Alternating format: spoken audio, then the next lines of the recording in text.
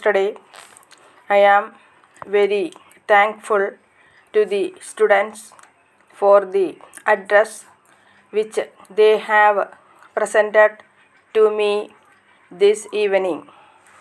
I have spent a great part of my active life in the midst of students, and there can be no greater joy than to be in the midst of students again, to be in touch with their glowing enthusiasm and with their happy and hopeful natures.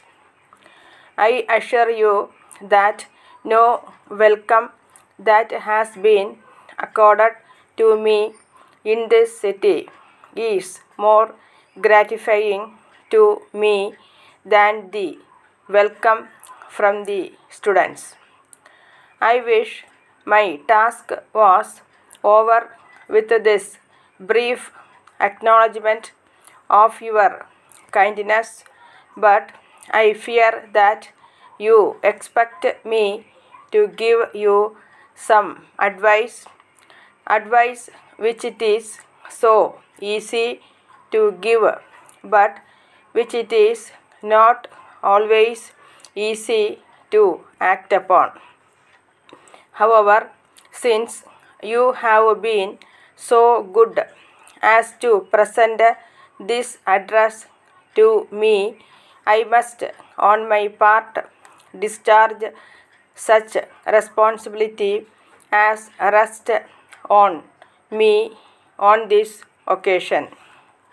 I believe that the subject of the duties and responsibilities of students is one of the most well-known subjects on which anybody could be called upon to speak. On numerous occasions, not only here but throughout the country, this subject in particular has been handled exhaustively by men much greater than myself. It is not therefore possible for me on this occasion to say anything new or anything that may be particularly useful to you, but I venture to make a few observations on some of the practical aspects of the student life. It is often said that the days of student life were in some respects the happiest days of one's life.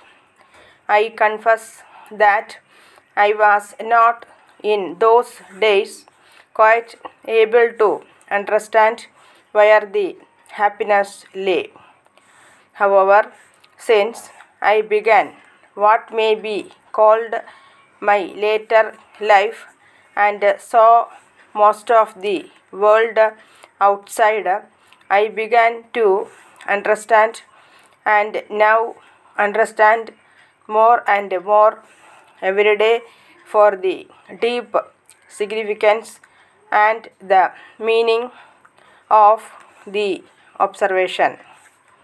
There is no doubt whatever in my mind that if I could now go back once again to the days of studenthood, I would do so at once with pleasure. The life of a student is, comparatively speaking, a sheltered life.